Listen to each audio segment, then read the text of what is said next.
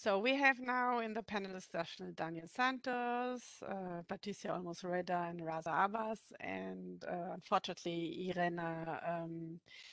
Irene Psifidu had to left, but we invite you in the audience to join the stage. You may just show your interest or by typing an hashtag and your point in the keyword in the chat. And now, we are getting on the virtual stage. What do you think about the concept of calling, or maybe the initiative of hope? I would like to step one step before. I don't know if this is possible, but I must admit, I find it really, really affected that you have asked previously the parents and the students and the teachers and the companies. And normally we have one or two of them asked and put it on evidence based what you are developing and put it in a kind of a transgressive engagement for better life, at least. Yeah, peaceful life. Should I start or? Yeah, start. Thank you. Going to be the first. I think it's important to understand what is the student's perspective. Oftentimes, in our part of the world, we often say that these are the careers that we have decided for you, and that automatically leads to a dysfunctional product. So it's very important. A lot of time when we have these conversations with students and with the younger generation, it's important to engage them very early. And the reason why I say early is, as per various research, it says that when you have earlier discussions from grades 8 to 12, that is a time when you are planting a seed of transformation. And if you can plant the seed correctly in those 4 years of transformation, those 38 years will be much better. And I've seen this through my own practice, that if we do it later, it will be much more difficult to impart change. So the sooner we do it, the better it is. And it's very important to involve the educators and the educational systems to make, just recently in Pakistan, I would like to share that we are having a universal curriculum. So I just shared my input that, it's good to have a universal curriculum, but where's careers? It's important to integrate careers in that universal curriculum as well.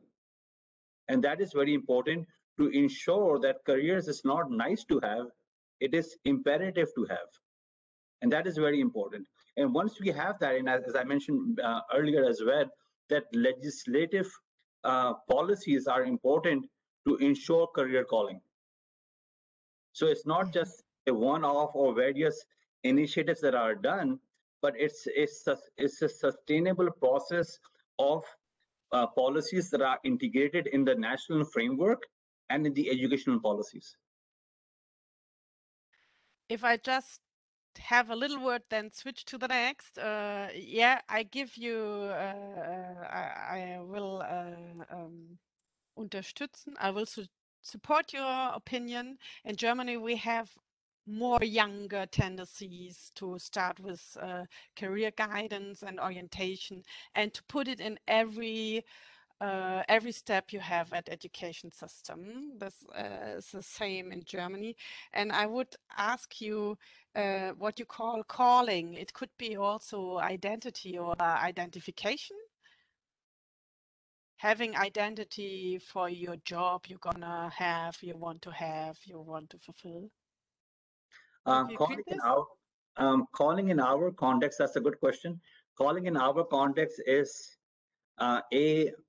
giving that younger lot the opportunity to share what their interests are, to share what their aptitude is, to give them that opportunity to probe about them, to probe about their self-esteem, what ignites them as a human being, what motivates them, what triggers their thought. So to have that discussion, and that will automatically lead to calling.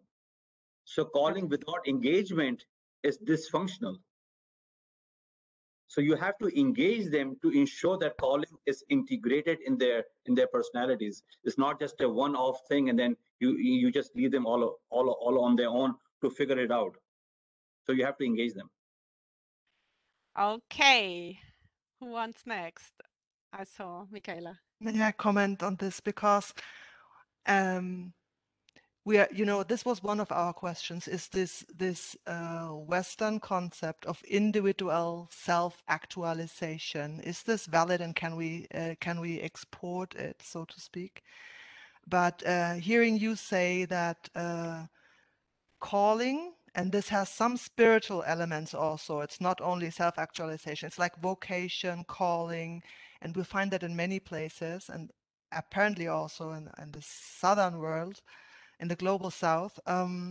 Calling and engagement is important, and meaning, giving people the chance to put meaning in their lives. And this is exactly what Emad this morning referred to as values. Why when we're searching for individual sets of work values, so what drives people, or what aspects of the world they want to make their skills support to.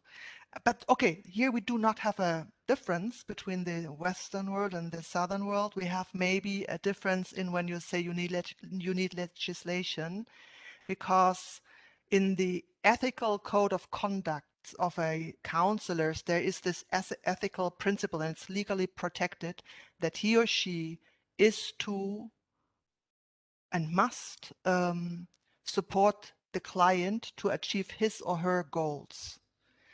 And so in this way, it's protected in the ethical code of counselors. And this is maybe what makes this profession so special, and the relation so special to the clients. Okay, no big difference here, at least.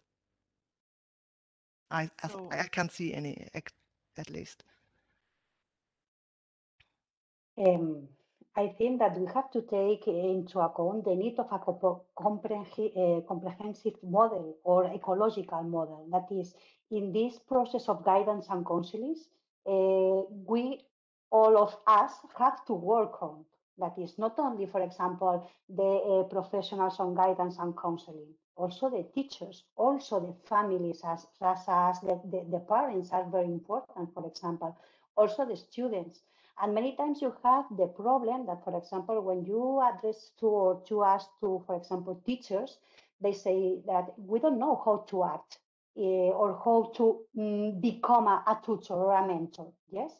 And for example, other important things, we don't know how to work with the families. Yes.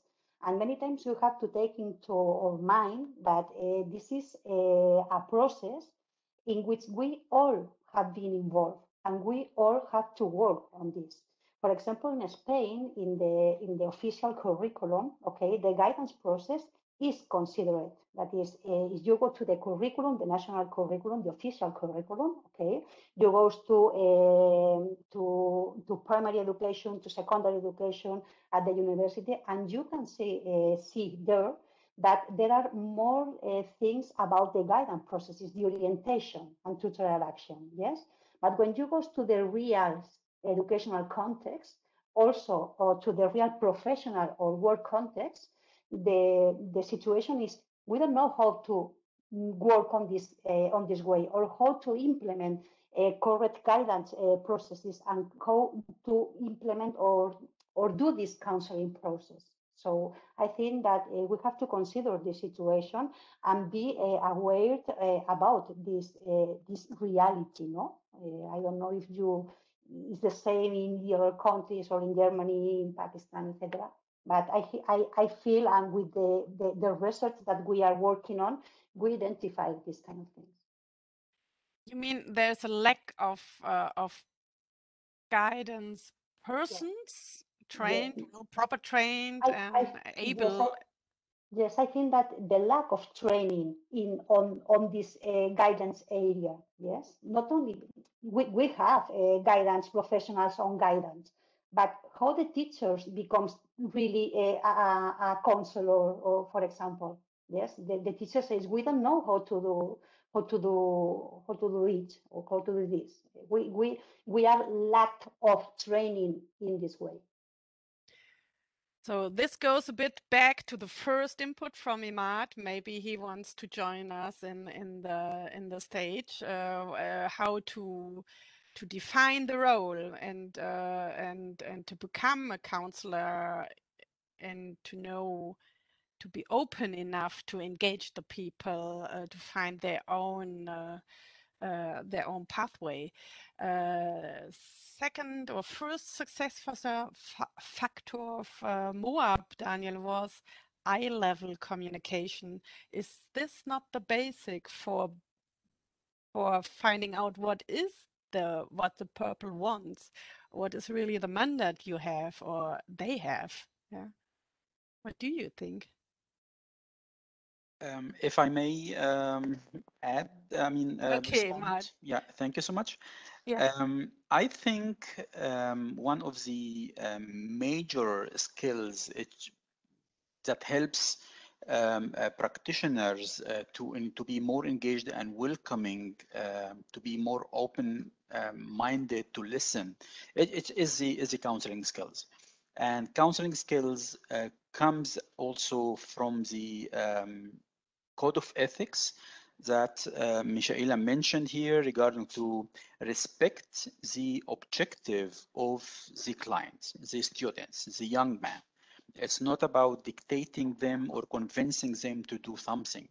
So we need make sure that those practitioners, counselors, they are not promoting something. They are not really recruiting the young people to certain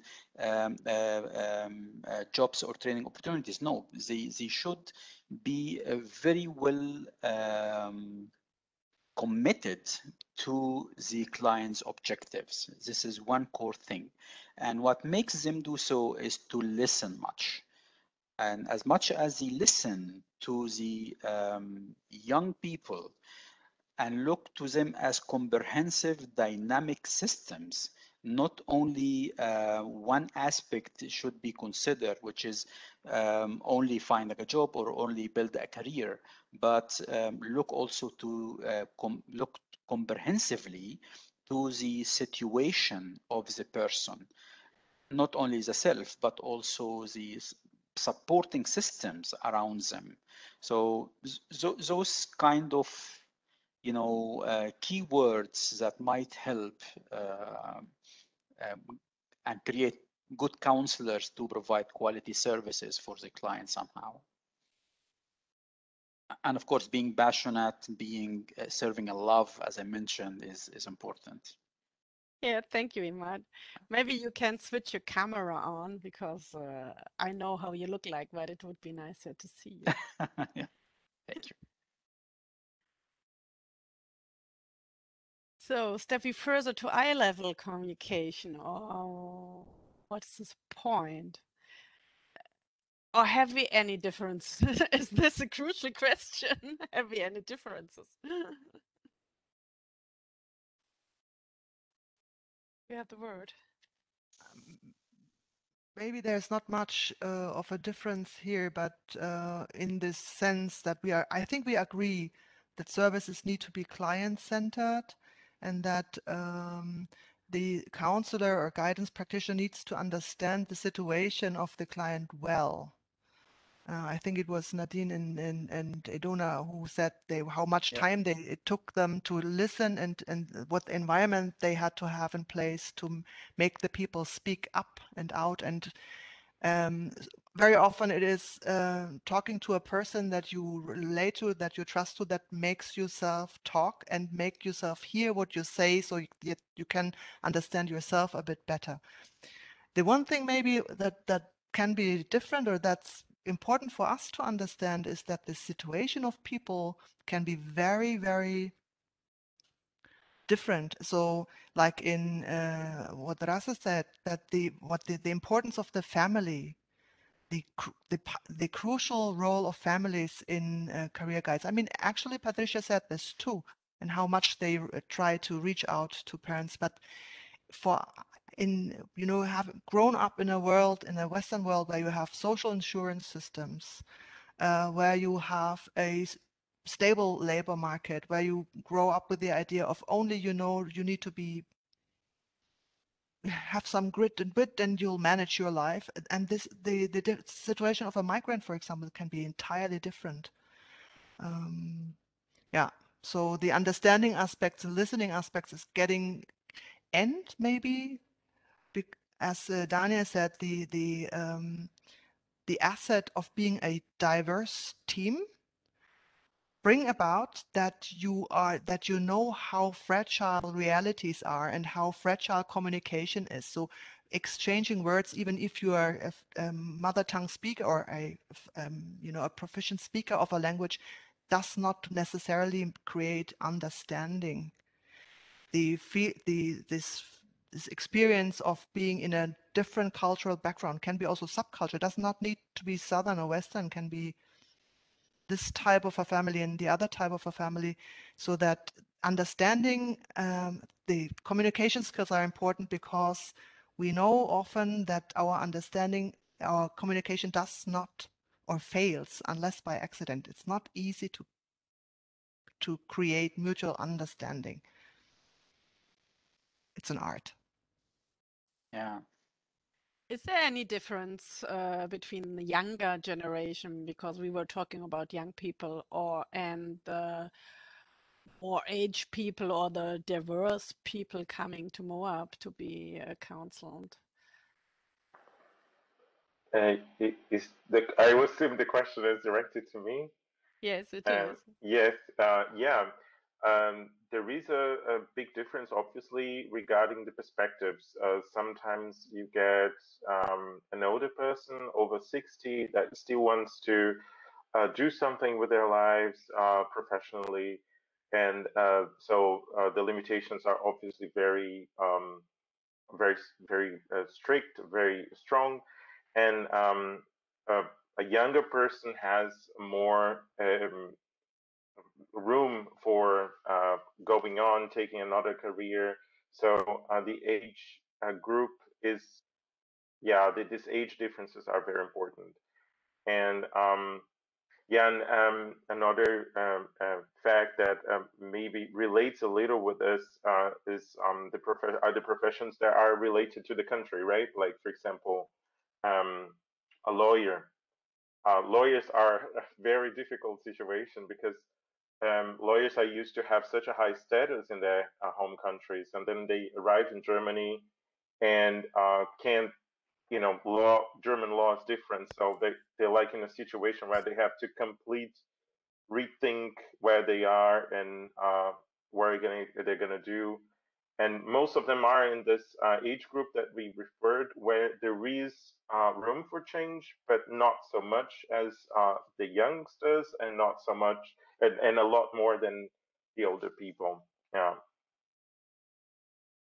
I may add also, I think generation aspects here is important, because if we look, for example, the age of a counselor and the age of a counselee, they are also different. You talk maybe about Generation Z and Generation Y or so, and a lot of things that we hear from the counselees that it's somehow different than our generations think, Exactly. right? Yeah. So this should be also considered, and counselors should train themselves and practice well also to respect this. Gig economy is booming around the younger generations, which is against our work values somehow. So we need to consider this as well. Nice question, Sabina. Yeah, I think of Corona again, and the effect that we had all to learn coping with this online meetings and learning from distance and counseling in distance. And I think most teachers were irritated because the younger people, their pupils, they could manage it easily. They could even find different steps or what wanted doing in the meeting, and it was kind of getting the other way around between the generations, and this made me think what you said, Daniel. If somebody in the age of 60 and a lawyer from his country known is coming, you have the other way around, the problem of authority, maybe. I don't know. It's really really sensible to get. But I would like to refer to the point that Raza made. Parents have traditions or traditional pictures. Mostly young people in Germany have also traditional pictures. Well, they all want to be YouTube stars, but when it comes to counseling or career guidance, there are maybe 5 professions they like to be. It's not so creative. Even we have a really good career guidance systems actually in our state here. And the point that you reported, Raza, was to get them open to other pathways, but giving them a reason why this is necessary. And if I think this is important because I can retransmit it to what is counseling in QAP. If you are in the project and you are already in TWED and you have problems, often it's a point, be open and withdraw maybe your decisions you made to reorientate in which path you go further on in order to find your real calling and vocation, or what makes you really engaged to do it for maybe 5 years. I don't think lifetime, 30 years, one job, it's not normal, but longer than just 2 years. Yeah. What do you think about this? I think as Emad mentioned and as Misha mentioned as well, I think the art of communication is very imperative here, not just as counselors, but as counselees. And it's important that we are interacting with a different generation, and not just communication, but mindful communication. I think that is the key word here. And when we do mindful communication, that automatically ignites and promotes meaningful dialogue. So communication can be assertive, communication can be anything. But if we, one of the things when I started this work on parental guidance, on a lighter note, a lot of my colleagues said that, parents in Pakistan are chief justice. It's very difficult to penetrate their minds. And I said, respect is a universal value, as Emad mentioned earlier in his talk. And if we provide respect with care and with empathy, even the toughest minds of the world can defrost. So I think it's important to be when we are doing this work of careers, the art of mindful communication will automatically give them things to open up, and that will be the entry point, as we often say in our developmental work practice. I think that it's quite important, this communication process. I think this is a key factor in this guidance and counseling. For example, I remember that when we asked to the teachers, leaders of the schools, and also the students in the framework of your research or of our research, we asked what is the most difficult thing that you have in order to implement these guidance processes. And teachers says, we don't know how to ask our students. And students say, many times the teachers, they don't understand us and they don't know how to communicate with us. So in this case, what we can do in order to answer or to give a response to the situation, no? And many times they say, students, the young people say, yes, we are young people, but we need an adult reference. That is, we are from other generations, yes, but we need this reference, this adult member, this adult figure, in order to guide us and to achieve our aims or goals or objectives, okay? So, for example, the peer tutoring, that is, okay, I have a colleague, a young people that tutor another young people, yes, or your person, but in this case, say that, but we need another reference. We need another person that say us if we are in the right pathway or not, yes? So I think that in this case, it's quite important, this intergeneration communication. And for example, the corona situation increased the risk of the isolation of many of the young people. And I think that it is quite important to take into consideration. That is, okay, young people need young people, yes, but young people also need other reference, other generation in order to guide them and in order to say, okay, you are going to achieve in this way, or you can go by this way, by this pathway or not. This is my personal opinion, and also the feelings and impressions that many of the teacher students that are involved in our research said us. I don't know if you agree with this or not. Yeah, and the question is, needs it to be an adult referent, or is it enough to be an external referent? What is about peer learning? Well, and I agree, isolation was a big point, and you learned also from this, learning or even counseling has to be face to face. If you don't see yourself in real, it's difficult coming to this soft skills you need to develop and to open somebody. I would like now to invite everybody in the room to step on the stage, and maybe Idona Kreczmari and Nina Beck are still here and have anything to say, or some colleagues, I don't know. It's easy. You just put a note in the chat, and then our technical support will give you the possibility to come on the screen so we see you and you have your own opinions to point in the discussion. This surely will need a bit of time for the first, so we have still our panelists in the round.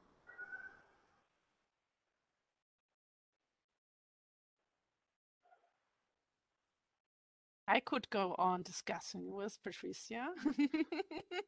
Well, we have this problem with intergeneration communication, but it's also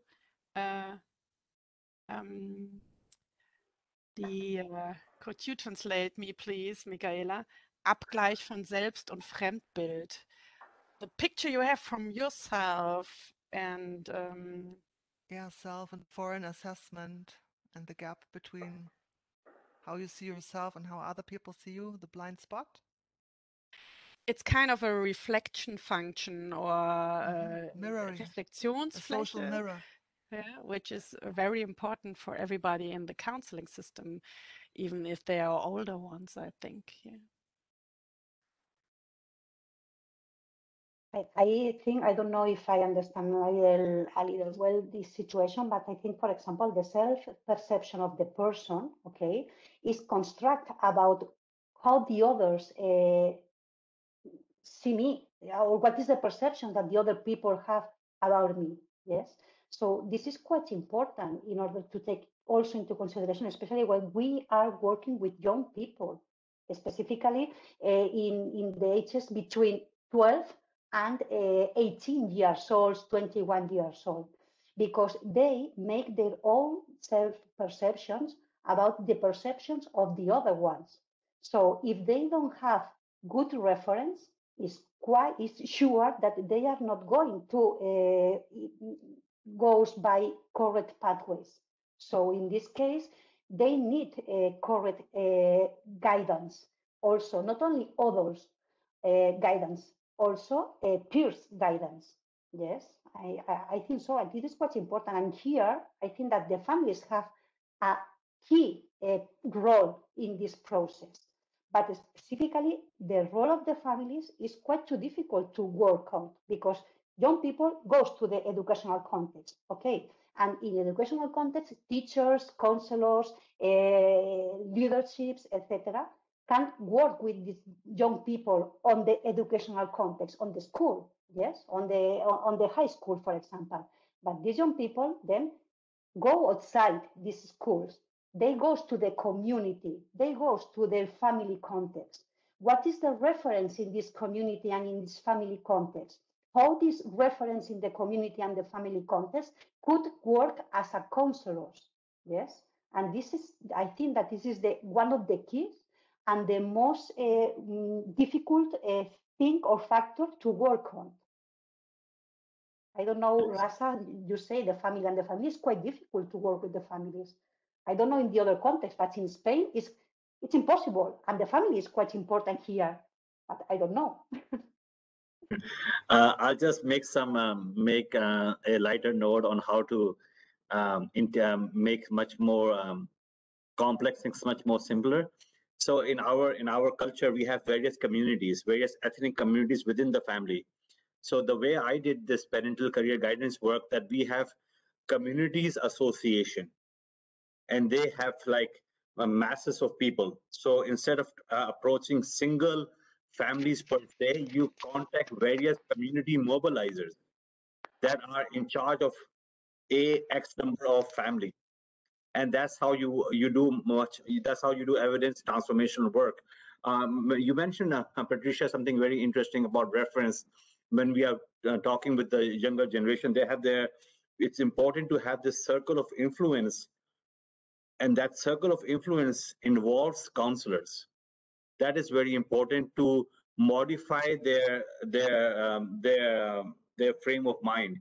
And if the counselors are not there, we need to ensure proactively that we are in their circle of influence between the ages of 12 to 19, as you rightly said. And that will automatically make the intergenerational communication much more viable and much more futuristic.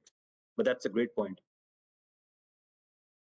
If I may share an experience here, when we developed the curriculum, I was talking about one of the activities was asking the students to ask their parents what they are good at, what is good about them. And when the students went to their parents and says, "Hey, Dad, Mom, what is good about me?" It was really a shock, like, huh? We don't know. So this is really something, and you cannot imagine, because we were really persistent, like keep asking to get something good about you. Go to your parent, go your uncle, go your cousin, go to whomever who knows you well, and get something good about you. And when we ask them to go again to their friends and collected the good qualities about them, you cannot imagine how was really impacted their self-esteem. And you can easily catch this when you see their eyes are really brightening, because they found out they are really good ones. They have a lot of positive things. They have a lot of strengths, which they were really don't believe about themselves in that regard. So it has its impact about the self-esteem and having the energy to move and accept the challenges in the world of work.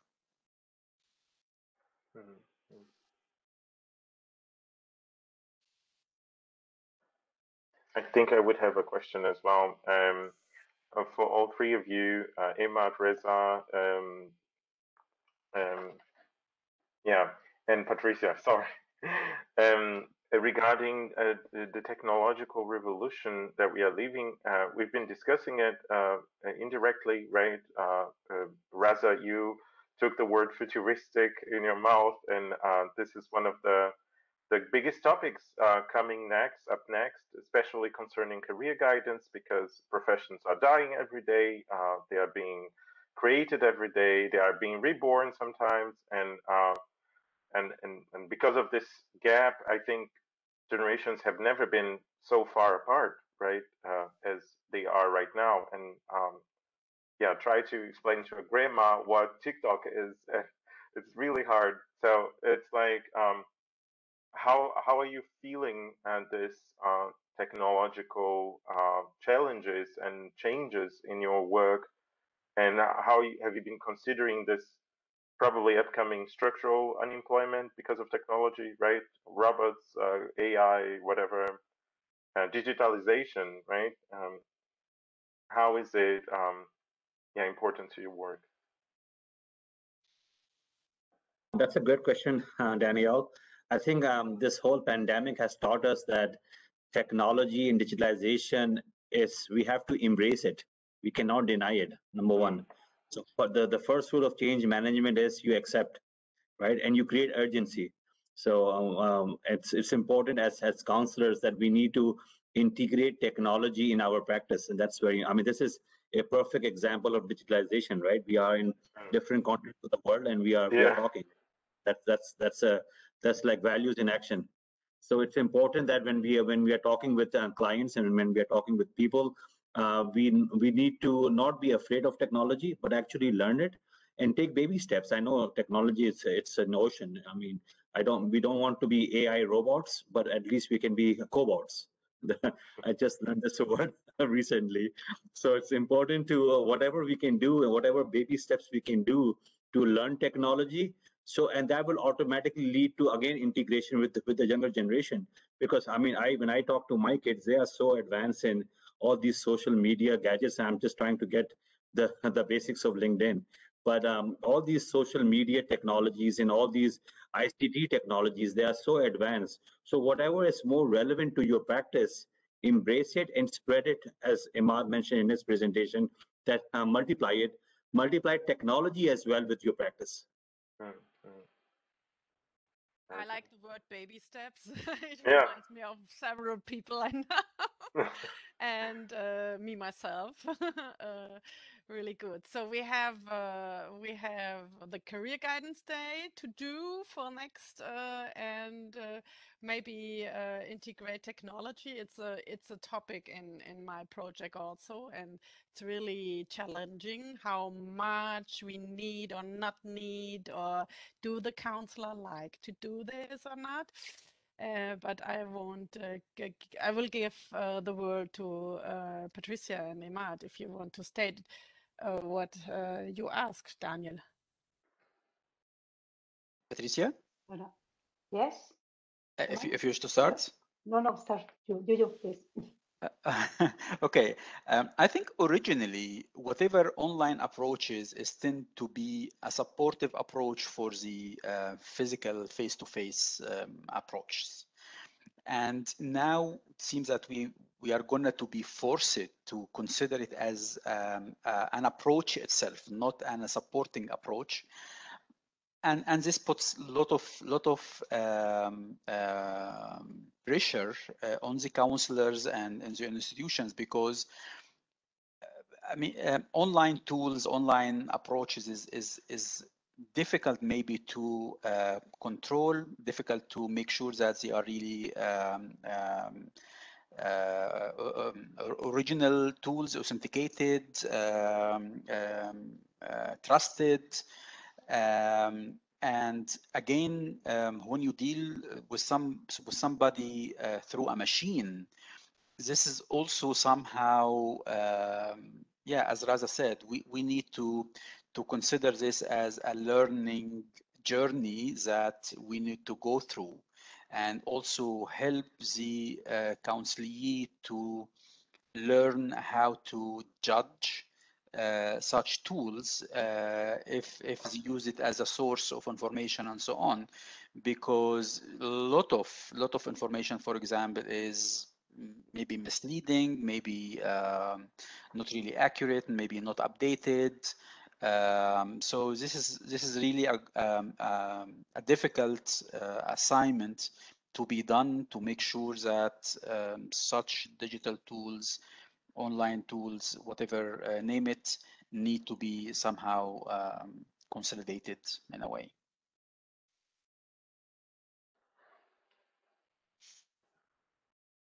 Yeah, moreover, lifelong learning journey, I think. Yeah. So you want to add something, Patricia? Or do we? Well, I agree with Amanda about the opinion, but I think that here we have an important issue is the digital competence. When it's a key competence that we are working about the digital competence, that is, okay, how we understand this digital competence. For me, the media, the online way is, as Emad said, are tools.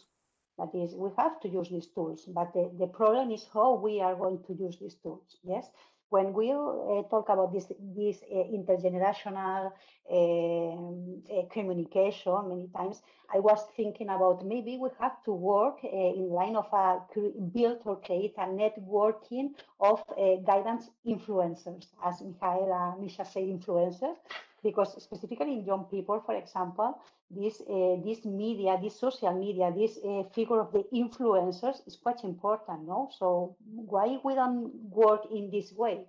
Maybe we have built a networking of guidance influencers, but good influencers, no? And we are involved in this digital competence, no?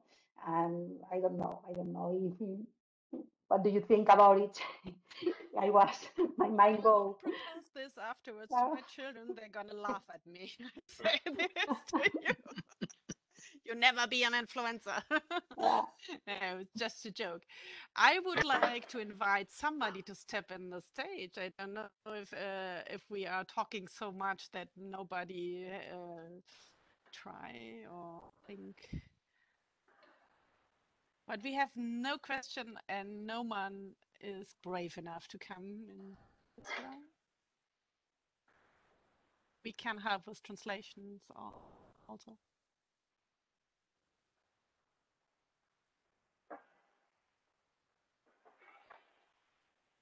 So. This is also an online phenomenon.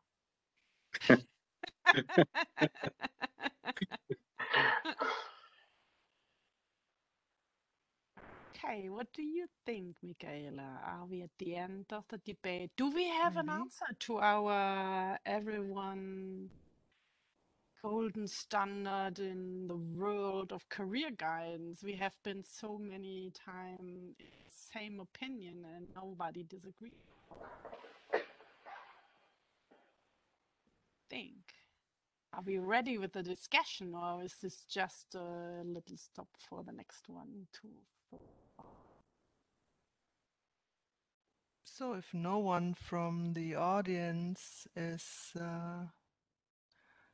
Raza is asking how we understand digital competence. define it, yes. So my had two observations. We talked about career guidance influencers, and I think we are in this social media era where people are one of the challenges of social media is that we don't know how much information is accurate.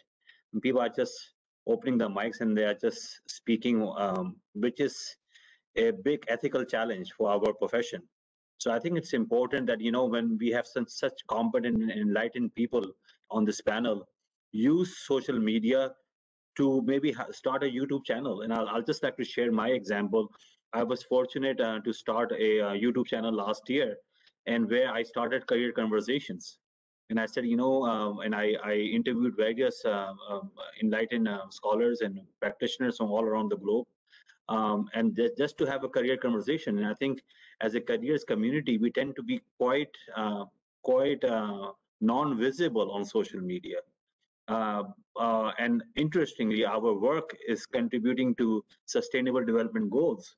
So that automatically leads to digital competence that, as experts, as practitioners, as scholars, we need to increase our social media presence so people actually know what is happening on the ground.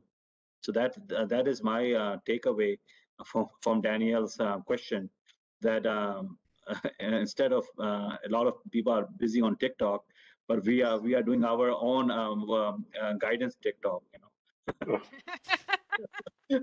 Very good, very good. So we have to dance now. Okay. Oh, we have the recording. No.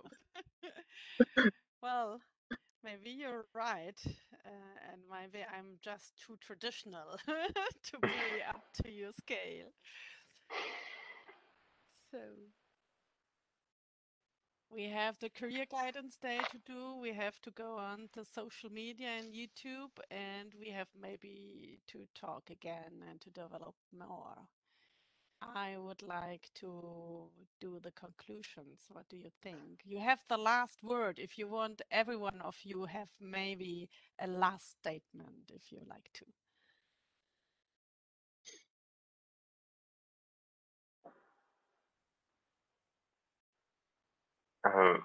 Maybe I would like to just say that it was for me. It is the first time that I'm doing something like that since I started the career as a counselor. I had been a teacher before, but counseling was a big step. It's a lot of challenges to get the expertise and completely different situations. And it's been really good to have insight into other cultures. And for example, I thought it fascinating how parental career guidance also is also a thing, and how important to regard cultural aspects in this development of young people and how to guide them. I thought it was all very, very interesting, very insightful. I hope to have taken many, I think, no, I'm sure I have taken many things out of this discussion. Thank you very much. And yeah. Yeah, thank you, Daniel. I think that, for example, in my opinion, we need guidance processes, okay? And we need make guidance in all the actions that we are doing every day in our daily life, specifically when we are working with young people in this way. So I think that it's quite important that we consider this. We have to make a formal guidance process, but also an informal guidance process. Yeah, very good. Thank you, Patricia. Who wants Please next? go ahead. Yeah.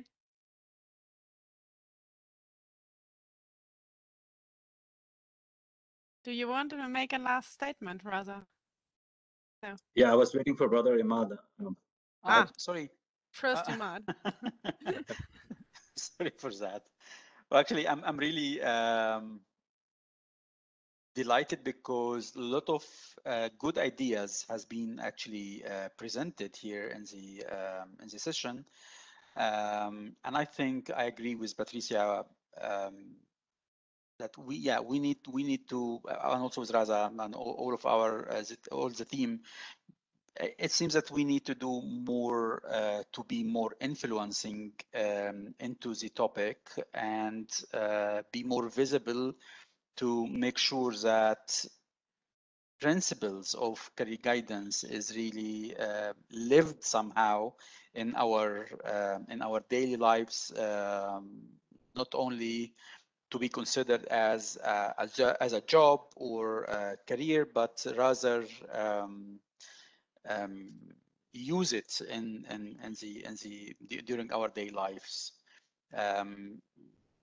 Having such ideas like Career Guidance Day or being present in the digital media, I think is also topics need to be discussed well and to weigh it and see how much influencing it is.